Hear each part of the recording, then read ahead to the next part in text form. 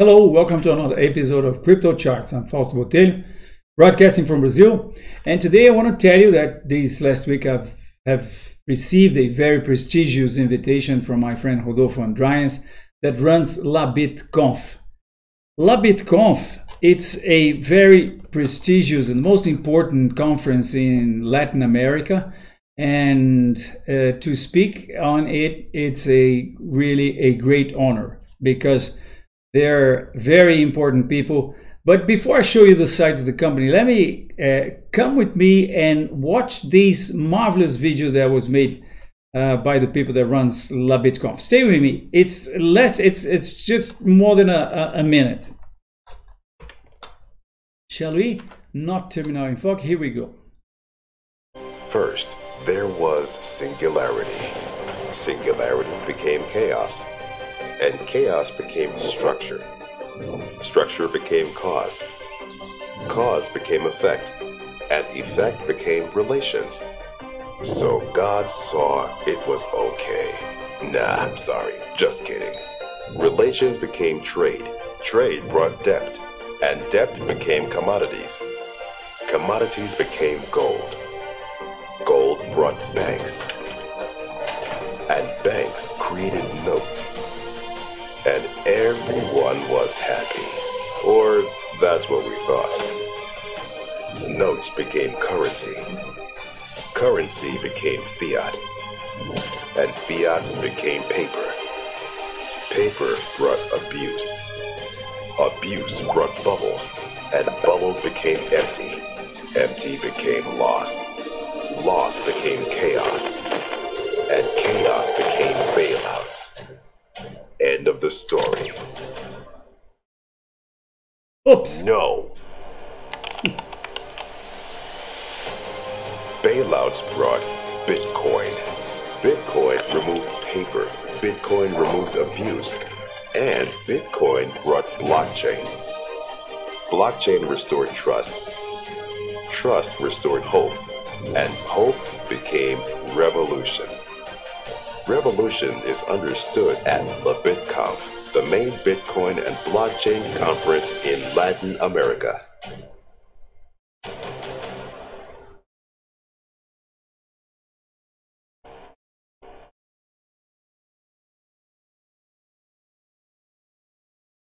Well, didn't I tell you? Word scene, isn't it? Well, let me get into the site now and show you that LabitConf is, as we said, this unique conference in Latin American world. You know why? Because it is the most anticipated meeting for all players in the region that being non-profit. I didn't know that until recent. Actually, I've attended LabitConf in 2017 in Bogota. So as being non-profit, it ensures a curator of non-commercial content. Also, thanks to its trajectory and prestige, it allows us to invite the most relevant speakers from the ecosystem to transmit the keys of this revolution and show the roadmap of the next documentary developments that will change the industry. So it's going to be in Montevideo on the next 12 and 13 of December, and maybe we'll meet there. That's it. So now let's go into the charts, and I want to show you first the S&P to start with. Well, the S&P has broken this so far. It's broken this resistance, as we said last week, but now it is drifting away. So a drift pattern means that the market is losing this strength, is losing force, the strength of this upward movement, and it's a reversal pattern. It has happened so many all the time, like this one here and this one here. But the important thing that's happening that we should keep the the yellow light on is that the other indexes are not following the S&P, and I'm going to show you the especially the transportation index. Look at this. You know, the economy runs, whenever the economy runs, booms up, transport, the goods have to move, and that reinforces the railroad and the transportation companies. When that doesn't happen, something is not going very good. And that's what we're seeing here in the transportation index, that made a top in 2018 here. And so far, now we were testing this resistance level, and the market just reversed over here. So that's not signing below the breakout of the S&P. Also, the Nasdaq, let's take a look at the Nasdaq.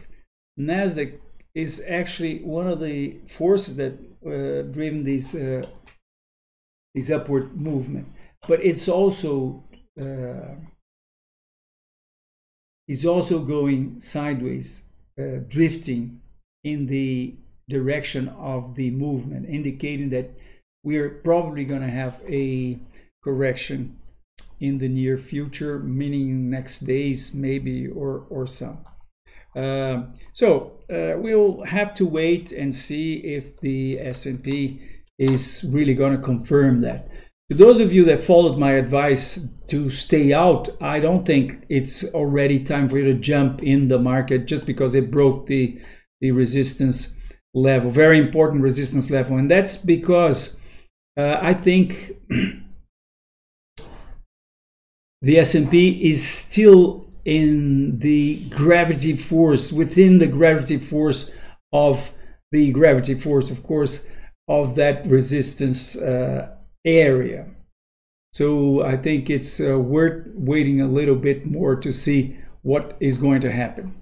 Also, gold and oil are not signing below the upward movement of gold is not falling heavy, and oil is also not going up, following. Well, yes, sure, of course. Let's take a look at the charts. Gold and oil, which are right here, and these, we're seeing the oil prices here, WTI. No, yeah, they're right in the middle of this accumulation here, but they're not just breaking resistance levels or something, or telling us that there's a economic expansion coming. On the contrary, they're neutral. Gold, oil is neutral. Let's take a look at gold, which is right here. Well, I've already analyzed gold here in the channel, and my analysis is that this is a reversal inverted head and shoulders pattern, and that projects an objective of 1800, which I think is going to be achieved. The market has so far broken this. Well, that's not even a trustful support line, but we break the support level, and I think we're probably going to be calling this as a ABC of the upward movement. And as you see, gold is not falling. It fell, but it's holding on. And this here, right after the market break this support level at 1460, reminds me of a very good possibility of a reversal right over here. So, as I said, gold is not signing below the upward movement of the S&P. So let's move to the cryptos, and to begin with Bitcoin, of course, and that's the chart of Bitcoin. Well, the analysis is basically the same. I think the most important thing that we have to consider is that this is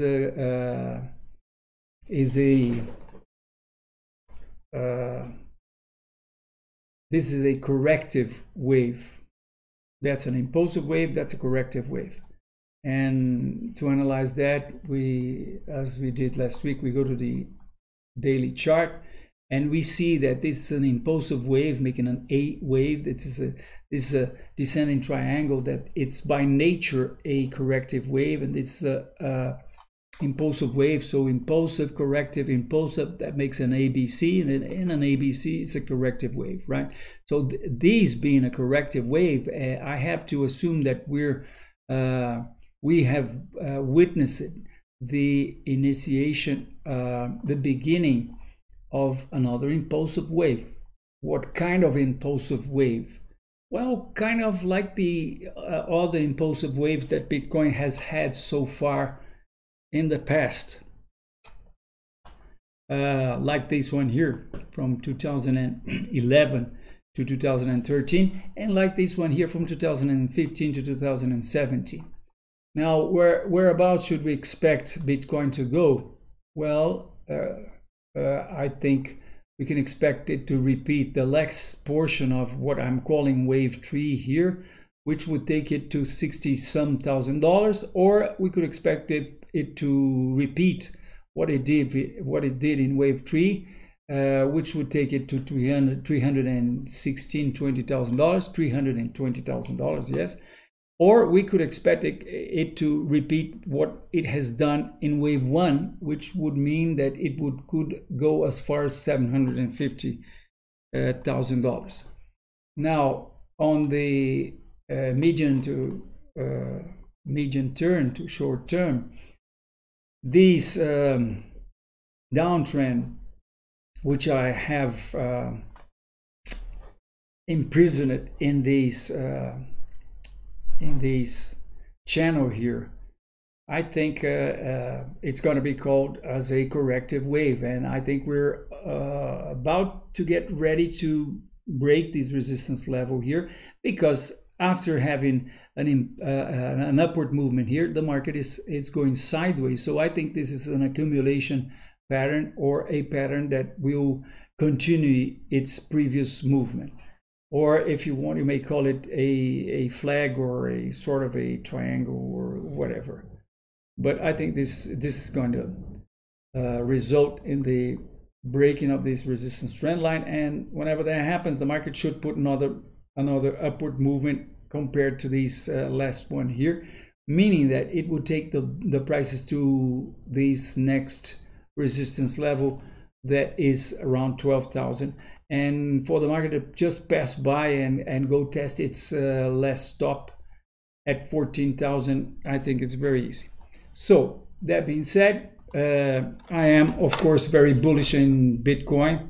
I am still very bullish in Bitcoin, but I have some news. I think by what we're seeing and by the actions that we have taken, we have so far recommended 4 altcoins.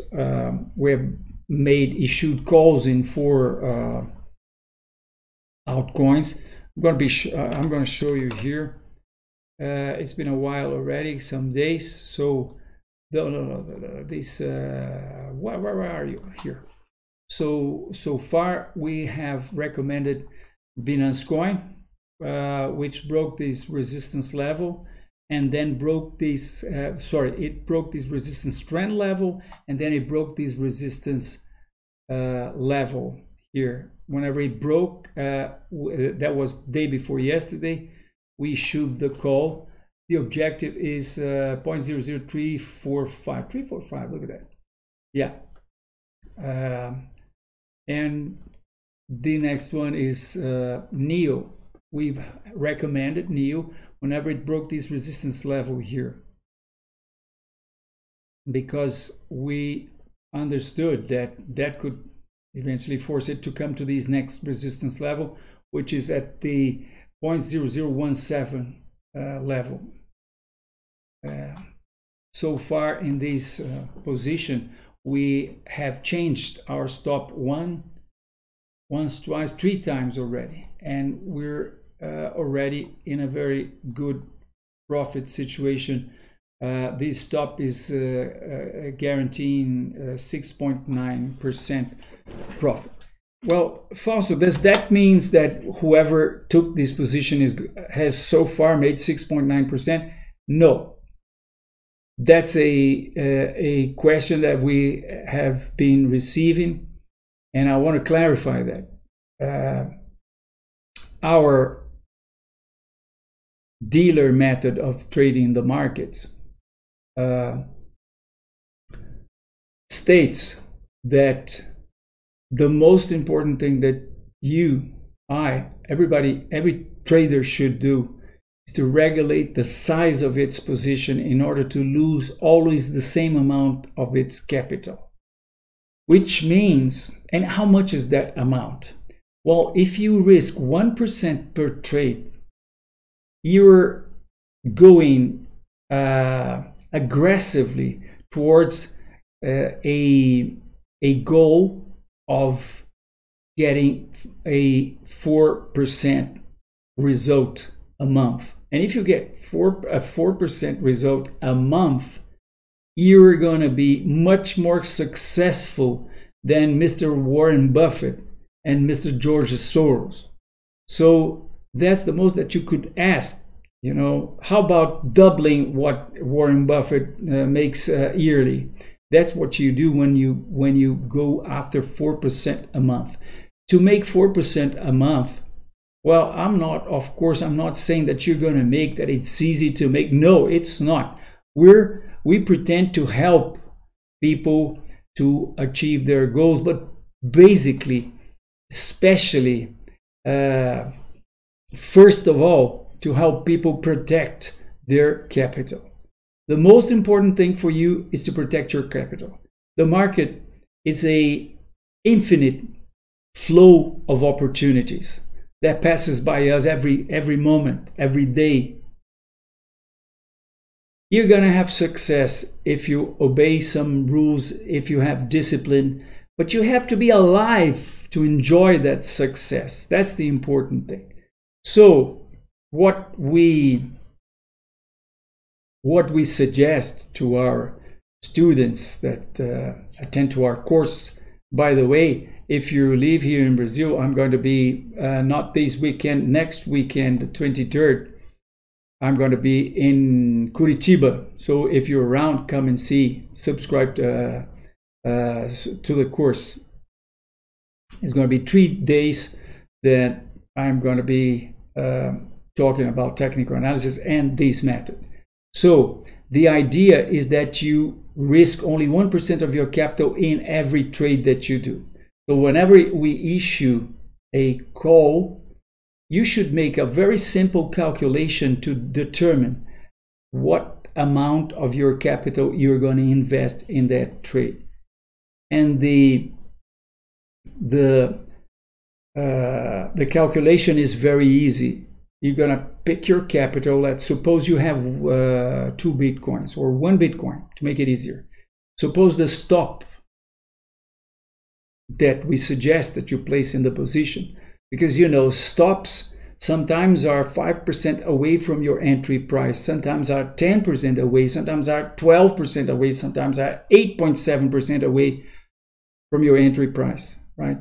So the idea is that you pick your capital, divide by the percent distance of your stop. Like for instance, let's suppose your stop is 10% away from your entry price. So you pick 1 Bitcoin, divide by 10% away, and multiply by whatever percentage of your capital you want to lose. What is the percentage of your capital you want to risk in that position? You will eventually lose if the original stop is touched, which will mean that 10 divided by 1% divided by 10 is 0.1%, multiplied by 1% that you want to lose, it's 0.1%, which means you're going to put 0.1% of your capital in that position. Meaning, sorry, you're going to put 1% of your capital in. So you're going to pick 1 Bitcoin, divide by 10 is 0.1, multiplied by 1 is 0.1. You're going to put 0.1 not percent. You're going to put 0.1 Bitcoin in that position, which is 10% of your capital of 1 Bitcoin, right? So that's the calculation. Take your capital in Bitcoins, divide by the percent distance, and multiply by whatever you want to risk. Okay. Eventually, you're gonna have to divide 1 Bitcoin by 8.7 and multiply by 1%. And then instead of putting 10% of your capital, you're gonna be putting 12%, 13%. Sometimes, if the stop is at 5%, is 5% away, you'll be able to put 50% of your capital in that position, and so on. If the stop is 5% and you have defined that you're going to lose only 1% of your capital, and so on. So, but coming back to our positions here, so far, the position, well, you see, this position, the original stop was 7.1%. So you would have placed some, let me do the accounting here. Let's say it was 7% away, right? So you pick 1 Bitcoin, 7 divided, and 1 multiply. You would put 0.14% Bitcoins in that position. And that means you would then risk 1% of your capital, because if you would lose 10% of 0.14 Bitcoins, you would then lose 0.014 Bitcoins, which happens to be 1% of your capital of 1 Bitcoin. And by doing that, whenever you lose in your position, you just don't care. You know, it's just like if you're in the boxing ring and you are hit by a jab. I mean, you can take as many jabs as you the oppositor hits you, but you can't, you know, get yourself a big punch and get knocked down. That's the idea.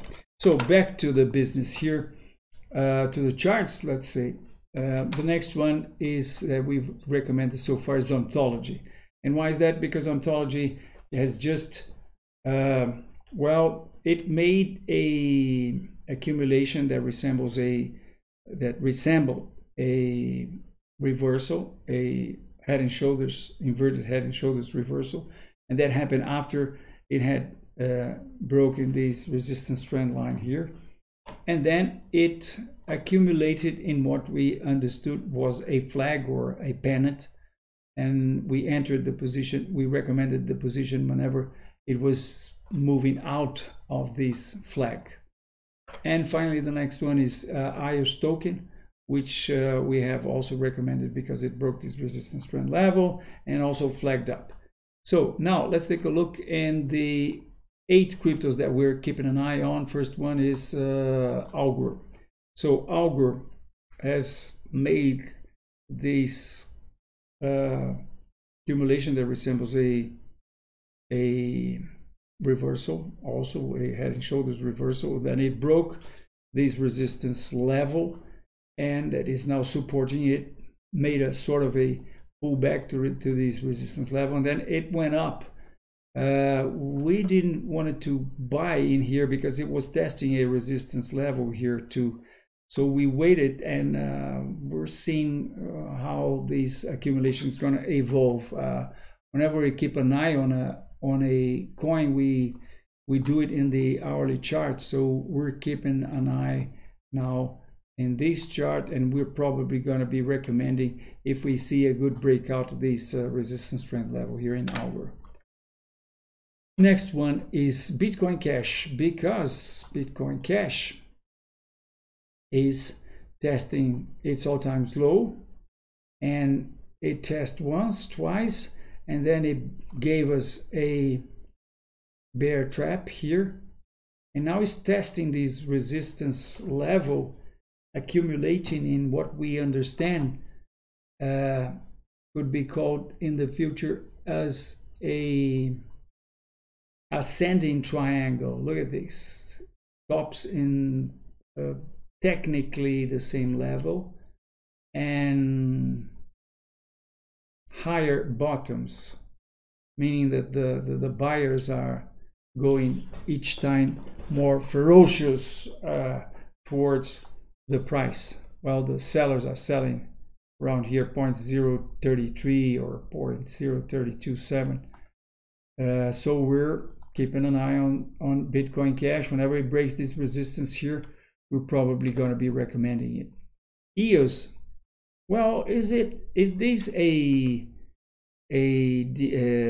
symmetrical triangle, or is it what we're expecting it to be called in the future, an inverted head and shoulders? If it is an inverted head and shoulders, then it projects this objective, which is 60,000 satoshis, and that would mean that if we're eventually this analysis eventually right, and it would be if the market breaks this resistance that it's testing now, which is the 40,000 satoshi level, we have an objective of 60,000 satoshi, as I said, and that would mean an upward movement of around 50%. Not bad, right?